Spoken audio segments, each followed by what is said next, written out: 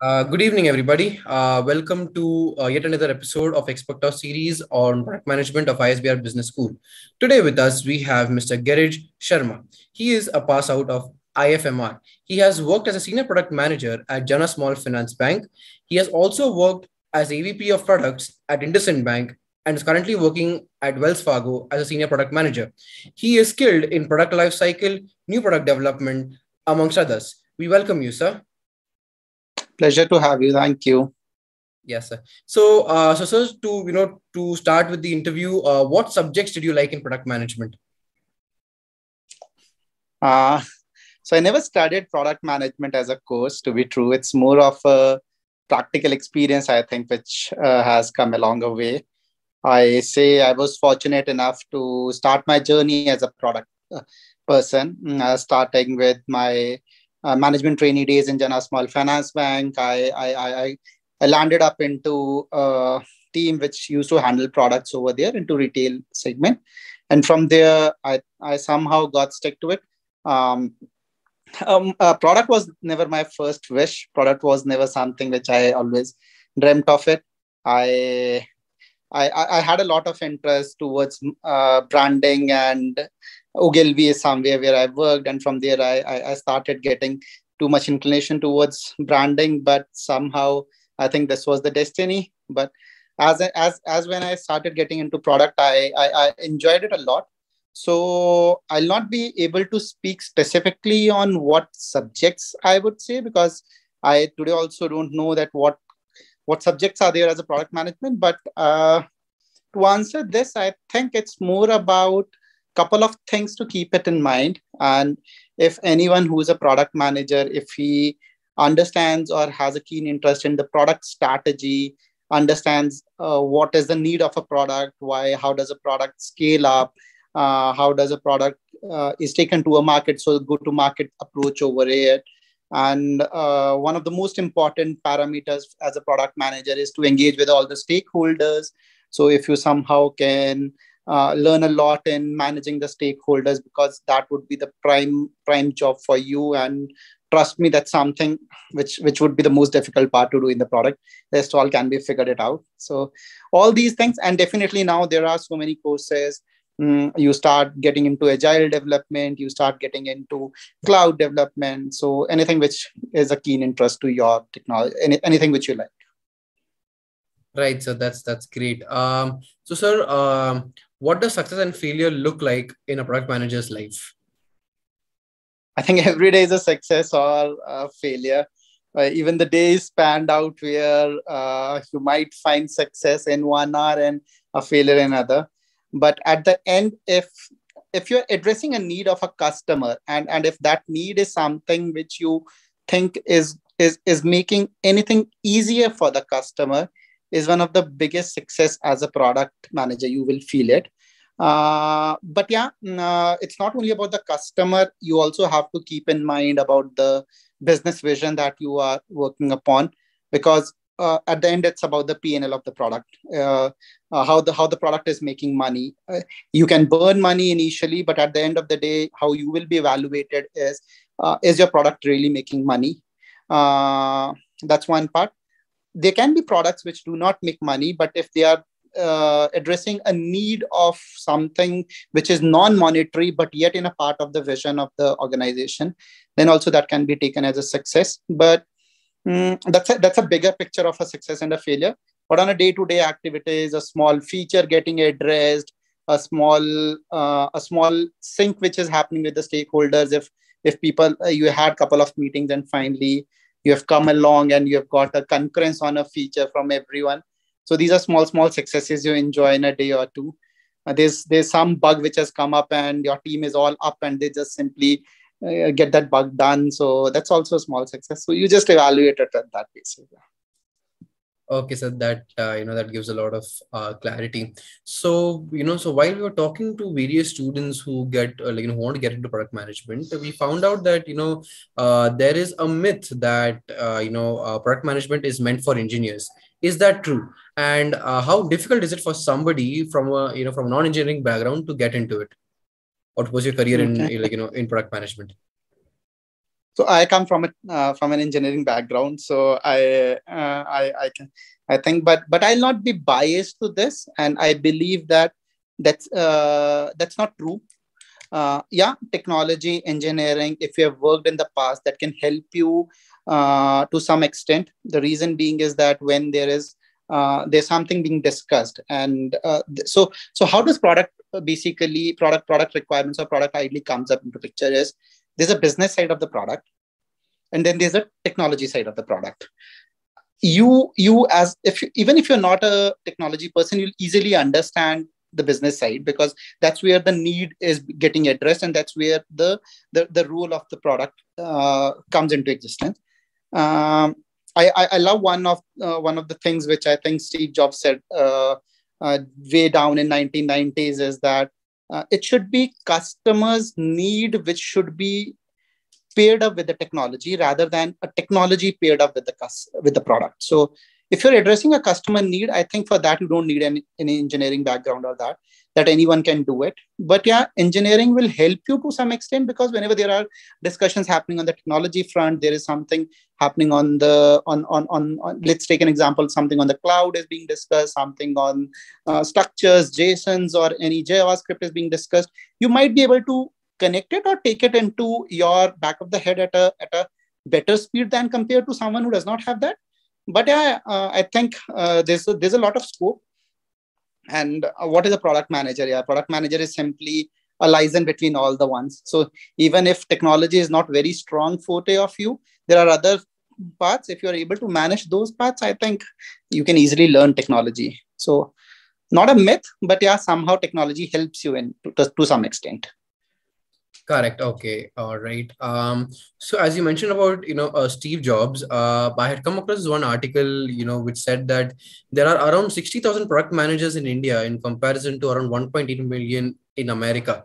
So, so what is what skill set do the product managers in India lack in comparison to the product managers in America? What would be your thoughts on this? I'll not say that there's any lack in Indian product managers. It's more about the approach that we need to follow. And I believe it should be the other way around, because someone who has worked in the Indian market, he has a better understanding. And I come from banking background, and I've worked on banking products only. So my answers or my thought process would be more inclined towards that kind of an industry. And I believe Indian banking industry is way, way, way ahead than any other banking industry in the world. What we do in India in the banking industry, and how do I say that is because I've worked on both sides now. I've worked in Indian bank side now with the US bank, and I can, okay, those people will now listen to me on that, but yeah, that's a different thing. But I believe that still I vouch it a lot that Indian banking industry is way ahead. So there's no lack of it. There are a couple of things which we can think, and that what I've learned in last 1 year over here is that those people have a better approach of taking the things up. They're quite open-minded for the changes. They are agile in nature. So when you say agile, they make changes whenever they are required to it. But it's more about that thing what Indians are not. So if they have built up an idea, they just start taking that idea up. That's not true with everyone, but yeah, to some extent, some people have some industries you see in Indian market. That's where the products are running right now. But let's not the Indian product managers should not be more replicating what is already happening in the industry. It should be more of an innovation which should come up, which I think is better onto that side of the world. So innovation is something which happens over there.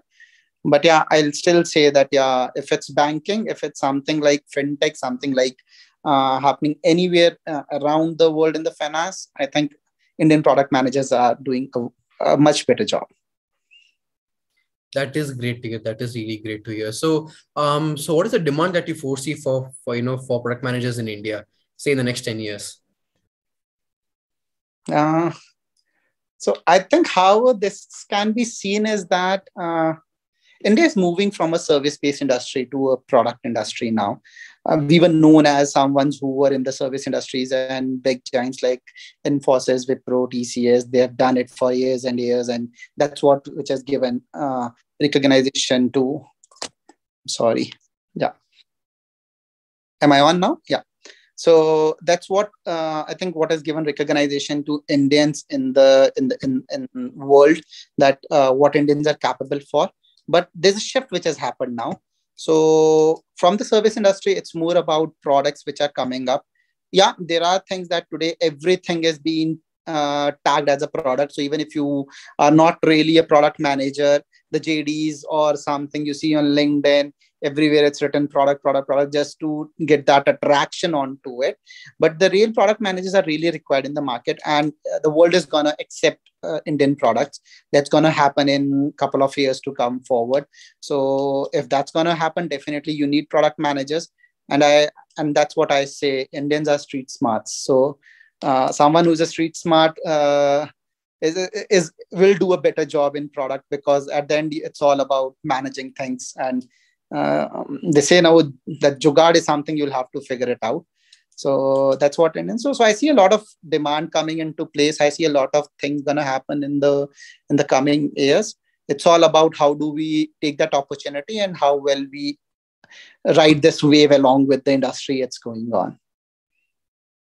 That's great. So as you say that the demand would be increasing as and when the years, when the years pass by. So, how important would a course like a product management be?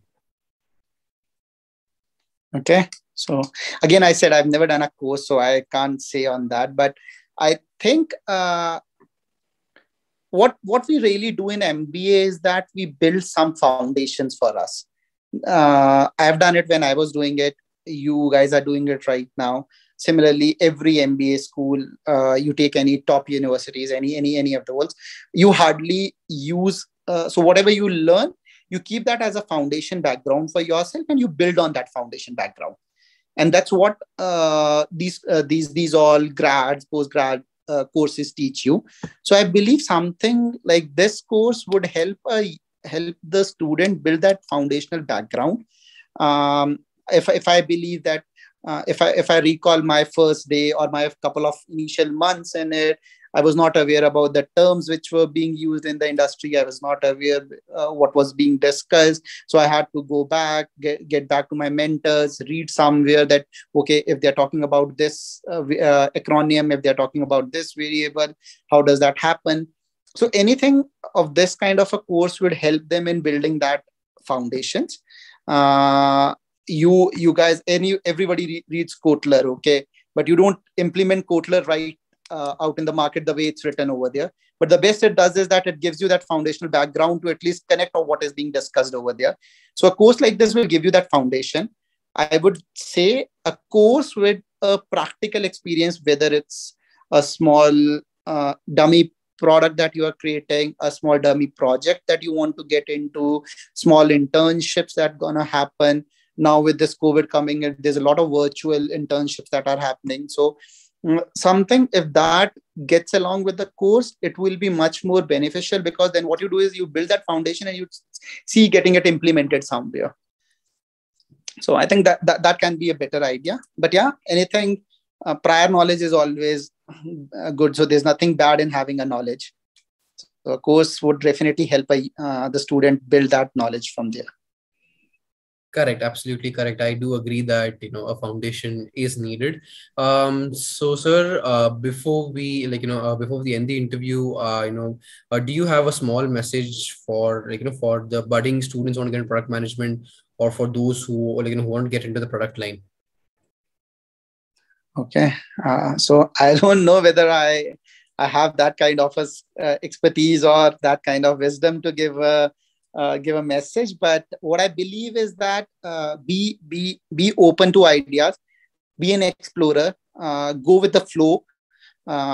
You might see product as a very attractive. You might not land up into product at a very first go, but be open to ideas. Somehow if you are contributing to it, if you are able to innovate on it, you finally will end up there wherever you want to be. But as a product person, whosoever is coming up, and if there's a budding person who is going to move straight out of his MBA to such roles, keep your initial years as open-minded, because I believe the ones who start start being in the industry, their mind starts thinking in those lines, whereas the ones who come new to the industry, they have a more open mind frame of thinking about the ideas. So I believe that anyone who is a budding product manager is the best one to give an idea, because they are quite open to it. They have not seen other path. Someone who is a veteran or someone who is an experienced enough, he comes up with a lot of risk in his mind, because he goes back, something might have happened at that time, so let's not do this thing. But a budding one do it. So I believe that's something which can be done. So be open, be innovative. Yeah, that's all. Try exploring as much as you explore. At the end, definitely it will be there with you. Right, sir. Thank you. I guess that gives a lot of clarity, and I'm sure the viewers must have taken down, some notes while watching this. We would like to thank you for taking out time out of your busy schedule for this, for this interview session, and thank you, viewers, for tuning into this episode. Tune in for more episodes. Thank you. Thank you so much, guys. All the best.